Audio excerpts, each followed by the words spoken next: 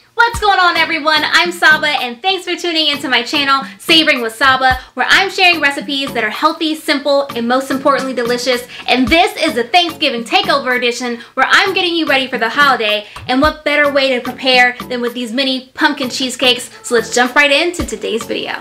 Alright guys, it's time to get started, and if I'm gonna be completely honest, cheesecake is my least favorite dessert, but I have been making this pumpkin cheesecake recipe for the past 3 Thanksgivings, and it's been a fan favorite, so I thought I'd share it with you. And don't worry, if you are kitchen challenged, aka the struggle is real in the kitchen, I've got you. I'm going to show you step by step how to complete this recipe, because cooking can be fun and easy. You ready? I'm ready. Get excited. Okay, let me calm down because I'm excited that Thanksgiving's here, but I can't believe that Thanksgiving is here. So anyway, you want to preheat your oven to 350 degrees. I'm already doing that, and I've laid out all of my ingredients.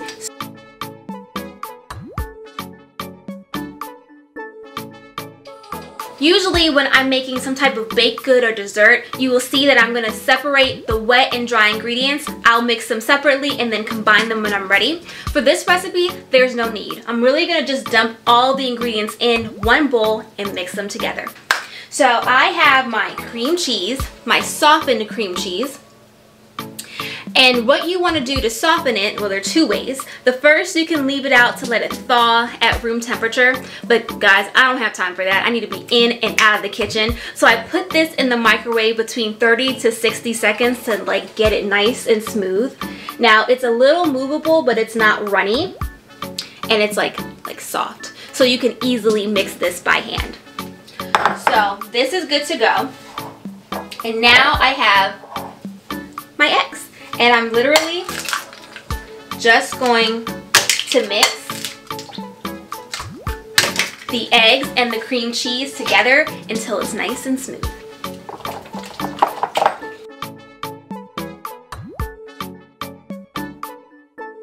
The cream cheese and egg mixture is nice and smooth. The key here is to get all of the lumps and bumps out of this mixture. So I am good to go. And now we're just going to add in all the other ingredients. So I'm going to take my measuring cup.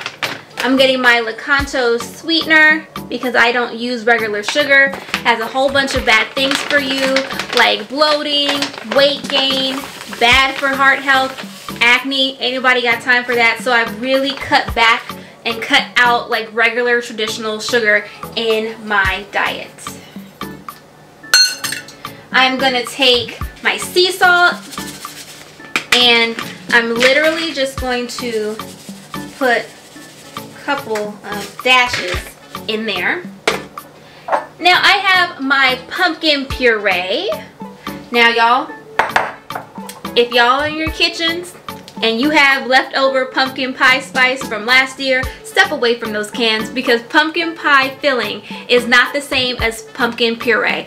Pumpkin puree is basically the inside of the pumpkin that's been pureed or mixed up. Pumpkin pie filling is basically a filling that has been altered through sugars and other additives to make it super sweet. You're going to get a different taste and a completely different texture if you try to substitute pumpkin pie filling with pumpkin puree. And the other thing is, if you're looking for pumpkin puree, if you see the label pure pumpkin, it's the same thing as pumpkin puree. And y'all, I know we're getting down to the wire. So if you cannot find pumpkin puree, guess what? Just substitute it for like sweet potato. Sweet potato puree is just as good. So this is all good to go.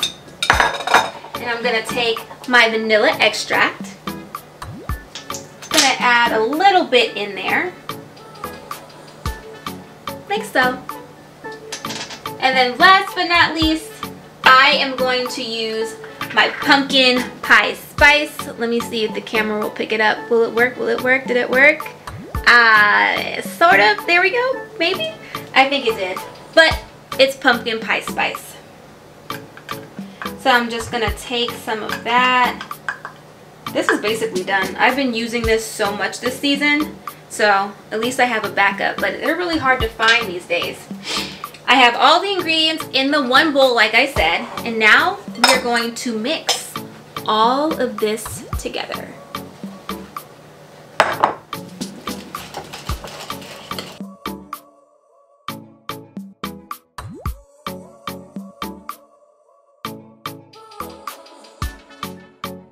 Alright guys, so I've already mixed the remaining ingredients together. It's looking amazing, smelling divine. Can you tell I'm excited?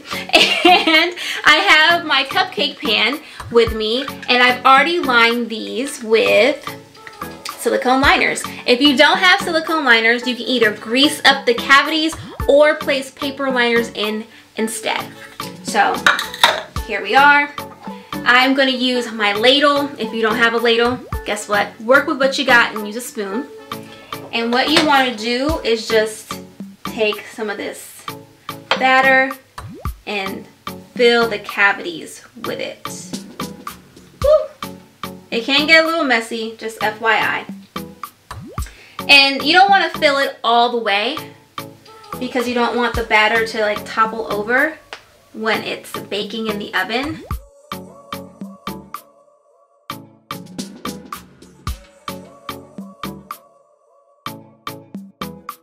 I finished filling the cavities with the batter, and now I'm gonna put this in the oven and let it bake. I took my mini pumpkin cheesecakes out of the oven. They're looking good, they're smelling amazing, and now it's time to let them cool completely. So typically this takes about 2 to 4 hours. I know, ain't nobody got time for all that. So to help speed up the process, I'm gonna put mine in the fridge. Alright guys, I just took the mini pumpkin cheesecakes out of the fridge, and they are good and ready to go. I'm going to show you what one looks like. I still kept them in the liners. I'm just going to pull the liners. Guys, this looks amazing. It smells real good and pumpkin-y. How cute. So I'm just going to put a couple on my plate, and I'll be right back.